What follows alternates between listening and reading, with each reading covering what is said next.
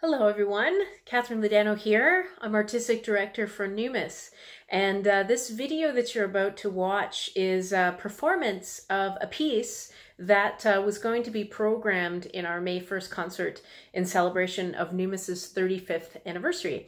And this is a piece for solo bass clarinet written in 2014 called Pulnz, which is spelled P-U-L-N-Z.